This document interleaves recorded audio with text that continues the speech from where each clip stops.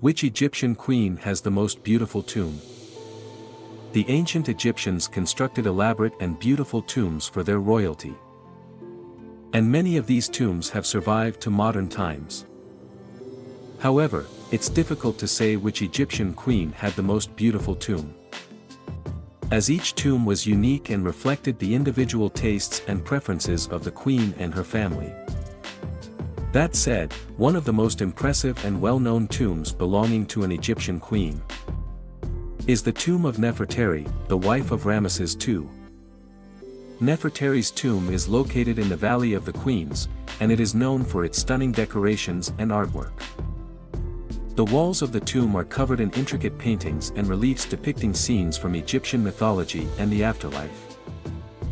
And the colors are still vibrant after thousands of years. Ultimately, the beauty of a tomb is subjective, and different people may have different opinions on which tomb is the most beautiful. Subscribe to our channel and follow us for regular updates and exclusive content.